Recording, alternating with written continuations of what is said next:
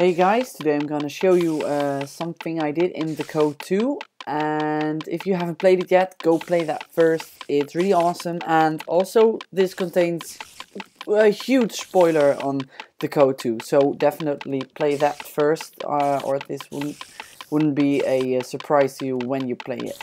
So you might know what I'm gonna show you here. It's the clock in the code, so let's check out first how this works. Set my game mode to 2, and that will kill me. So then when I walk into the clock, everything will go into slow motion and you'll move slower. And then all the spiders are frozen.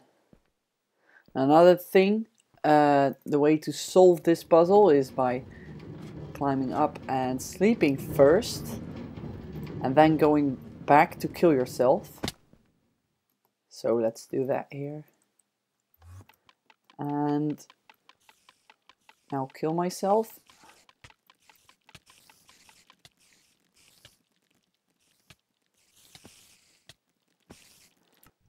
And then you'll respawn over here. So let me show you how this works. I used a filter actually. I just created a filter, and that's the technique I used to freeze the spiders. I created 2 rooms looking almost identical except for the spiders. Here they are moving and here they are frozen. And here for the code I didn't really use that filter. I used NBT Explorer. But now I created that filter, and that's really handy, so you can download that. The link is in the description. Anyway, I'm going to show you the redstone behind this, because the clock is here. And when you step in it, that will trigger these spawners. And that will trigger this pressure plate, which is going to teleport you. Also, I used a lot of spawners over here. Those spawn falling sand entities. As you can see, they're moving a little bit. That's because they're falling sand entities, and you can walk in those blocks. So yeah, that's pretty cool. But I used 1.6. I made this map in 1.6, and you didn't have the summon command back then. So that's why I used the spawners. Anyway, I'm gonna show you how this redstone here works. It's not that much redstone, but it's quite advanced. Basically, every time these spawners spawn an item on top of this pressure plate that can be caused by walking over here or over here. This is the other room with the clock where you're frozen. And these spawn an item on that pressure plate. And that's basically going to toggle this redstone block, as you can see. And then it's toggled. And then all these command blocks make you slower. So they give you the slowness effect. And set the difficulty to 0 to make the spiders disappear. And then they're going to teleport you to the other room where the spiders are frozen. And another thing it does, I created this scoreboard, and this one is gonna set it to 0. And here, when you get teleported back, this is gonna set the difficulty back, and it's gonna set the scoreboard time off to 1. And let's see, it's gonna remove the effects, and of course it's gonna play a fancy sound. Yeah. So why I used the time off command, that's because you need to be able to sleep.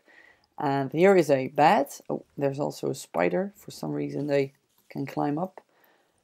And you cannot sleep in this bed because it's day. That's caused by this spawner. That's gonna trigger just this pressure plate, and that's gonna set the time to day.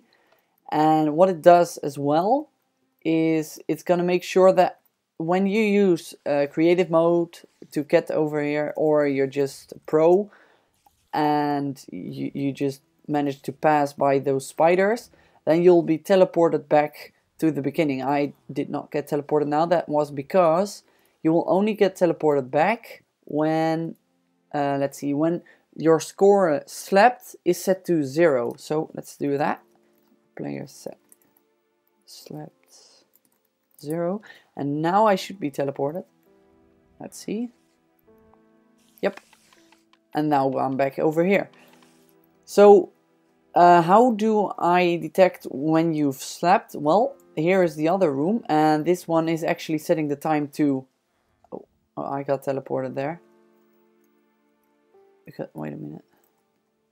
Basically, there, as you saw, there's a command block over there saying time off, and it sets it to 1 or to 0, and basically that remembers whether you are in the frozen part of the puzzle or in the non-frozen part of the puzzle. So when you are respawning inside this bed, then this command block,